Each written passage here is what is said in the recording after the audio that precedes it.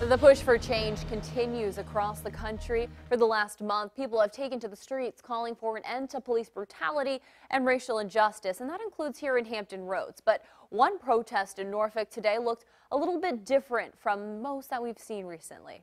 10 on your side's Tamara explains.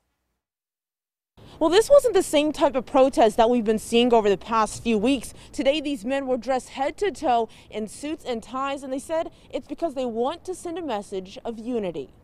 I just feel like I should be out here with these men out here having fun. In Josiah Kelly's eyes, marching with the men in his community today was fun.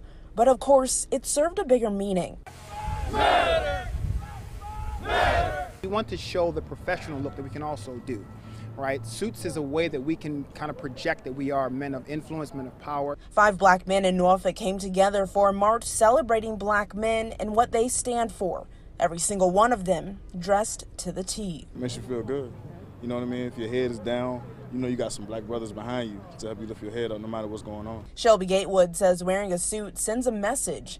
They hope to change the narrative. To me, it empowers a different look than what you usually see on the news. You usually see someone with a hood on, their face covered up, looting, doing everything wrong. We want to show the positive side of a black man. Alvin Holloway believes the positive side is not always shown. Shoot 'em up, bang, bang, that's all you see. Individuals that look like us.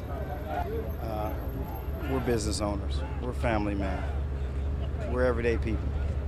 Everything you see on the news at late night is depicts us as or with negative connotations. You know, we're more than meets the eye. It's for the community, but they're really here to catch the youth's eye, and they're not missing a beat. We should stand up for these people and stand up who's for going through all this stuff like this corona, all these police. We need to feel good for our people out here going through this struggle.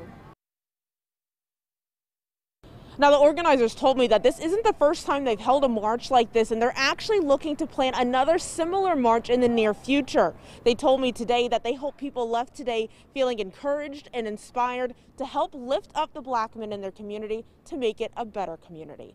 In Norfolk, Tamara, 10 on your side.